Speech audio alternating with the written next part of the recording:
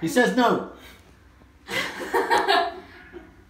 Guinea pig with a cough. Is there any kind of home remedy they can do until they can get in here? No, but you can tell them where I'll be Thursday. Huh? You can tell them where I'll be Thursday. Where are you going to be Thursday? At Bayview. Where are you going to be tomorrow? Finishing a house. Moving. I'm sure I'll have some honeydew list as long as a rap sheet. Thursday's the last day. Wanna hold him? Drago's my lizard. I bet you anything. He's still looking for sarsaparilla. What are you doing? Your girlfriend broke up with you. I'm He sorry. is so cool. Oh, you're gonna come out and talk to me? Oh my gosh. He followed Doctor me asked you to look everywhere I behind you. went. And then Look at See you later, girl. do. Don't forget your recheck. It's Jaws. Spike and Sarsaparilla. They got a thing Wait, when's their wedding? going on. No, really what's happening to her is really kind of a rare thing. In 20 years, I don't get a chance to treat fungal disease in tortoises very much. She sounds. See, he was really skinny. He was. No, he's like still skinny because you can still feel the bones. Look, why is he poking at me? Leave me alone! Oh, the bloody aftermath of a dead strawberry. Oh, it's like it killed it raw. Yeah, she did kill it. Ooh, a cooked crawfish head. Ooh, it could be the spices. You think? Well, a raw crawfish head would be better. Oh, the horror. Ah. She's like that person.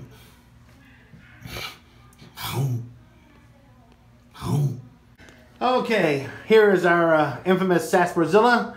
Here's the good news. She doesn't stink, so the antibiotic shot's obviously doing its job. The bad news is, and we did not know this before, is that some of this infection is not just bacterial, it's fungal.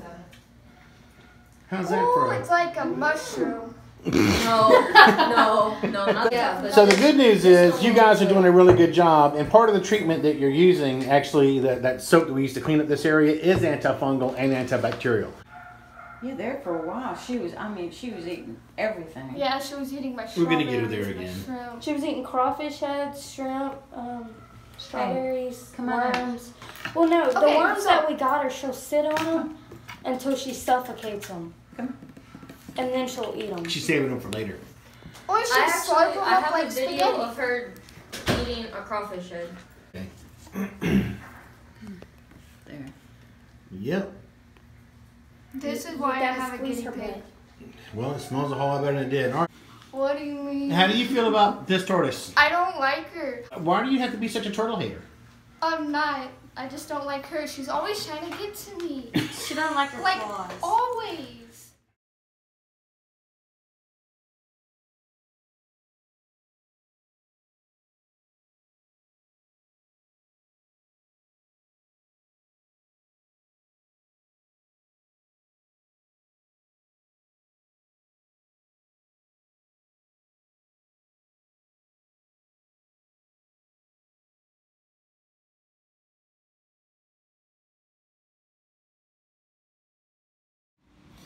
Okay, here's sarsaparilla. She's been sedated.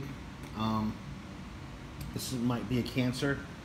It's actually been getting bigger despite all our efforts in trying to control the infection. You can actually see here, oops, beneath that area there, peeling the skin back and all. This is actually a pretty hard tissue. I haven't given up yet, but this is a mass and it goes completely around the neck. We're probably going to lose her in the process, but we're trying. All right, that's what it looks like for now. Okay, this is sarsaparilla. She has been a patient now for a while, and I've seen her several times for that piece of flesh hanging off the side of her neck there.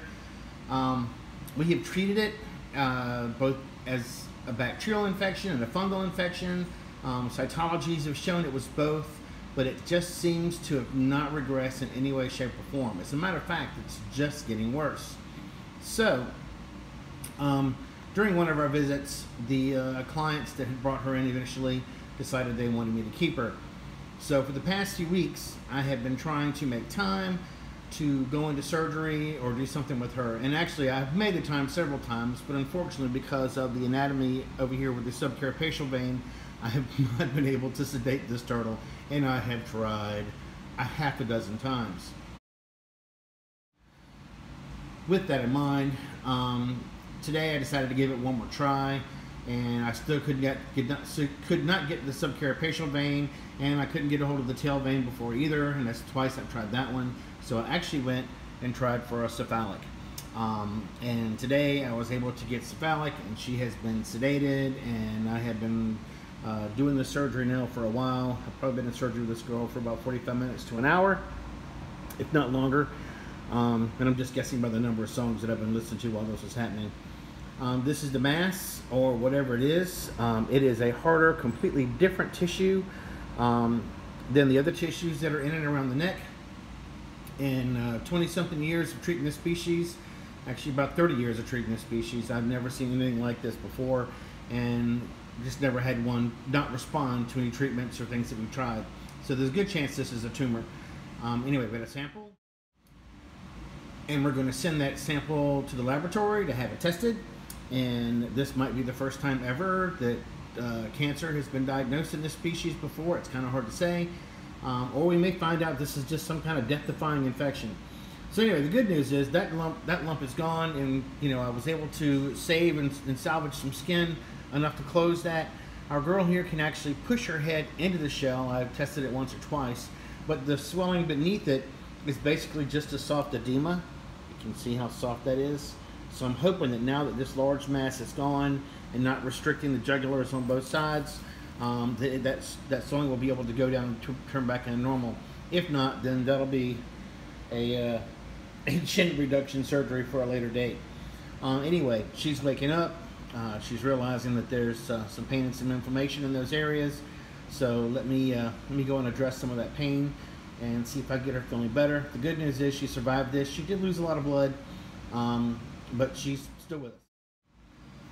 So to make the long story short, I've now adopted her. I have another tortoise. This is Spike's girlfriend, or Mr. Wiggles' girlfriend. We've been making dates and play dates with this girl for a while, but because we were afraid of anything she might be carrying that could get to him, we've not let them meet. They've just been seeing each other through cages and across floors and that type of thing. But anyway, my point is we've now gotten that mass off, or whatever that piece of tissue is right there, and she has survived the procedure. She's doing fine at this point in time. I don't really think she lost too much blood, but she lost more than I wanted to. That's still a decent sized pile right there. And my IV techniques in tortoises has not failed me, but just something about her anatomy in that area right there, the subcarapacial vein, has made it impossible to get her down that way. But anyway, I got her cephalic, and all is good at this point in time. So that'll be set off tomorrow, and we will figure out what's going on with this girl, and it'll be really cool. All right, later.